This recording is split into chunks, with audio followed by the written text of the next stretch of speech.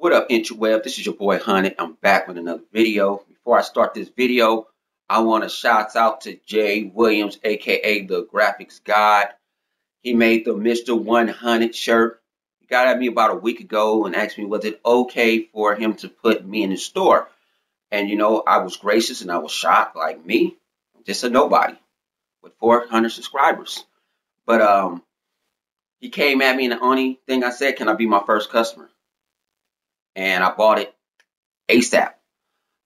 It just came in the mail today, fresh off the presses. The man does great work. He does all my channel art. Go support the Xbox community. Go get a Big Gamer Small Talk shirt. He makes shirt. My girl Dalian247. She has one on the way. Crap, Mooch, Worry, Tim Dog, Next Gen, Iron Wolf, Blazing Phoenix, and others are on the way. Support us. Keep it Xbox. Keep it in our community. Let's support each other. No, I don't receive anything from this. I don't get a discount. He has a business. I own a business. It's just business. And I appreciate that. Jay Williams, I appreciate you, bro. You need anything, just holler at your boy. Man. This is a great day to be an Xbox fan. So, here we go with this video. Came across this morning kicking it, drinking on some water. Not liquor, water. And this article kind of shocked me. And I agree 125% with it. Quantum Break could become the XB1's finest IP yet. And I'm like, wow. Now, it hasn't been talked about a lot because it got pushed back. It wasn't at E3. It's going to be at Gamescom. It was at Gamescom last year. So if you don't know what Quantum Break is, I'll give you a little history on it. Quantum Break is being made by Remedy Studios. Everybody knows about their last game, Alan Wake, and that was a horror game that messed with you psychologically and everything. We know what Remedy brings. They bring A1 titles. Remedy also made Max Payne. They're the inventors of the bullet time. They do good work. They're located in Europe, and people wonder why they're not at E3. Because Gamescom is Europe's E3. It's in Germany. It's free to the public. Everybody goes. It draws more than E3 because E3 is not open to the public.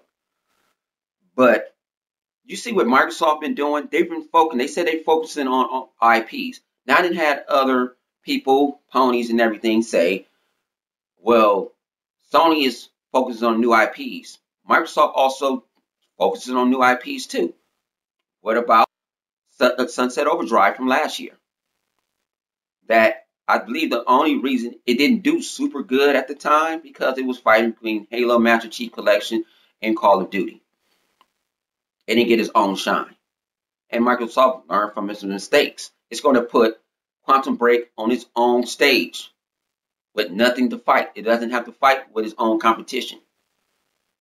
So it gets pushed back, get Remedy much time they have, and Remedy's not going to pull out no bullshit.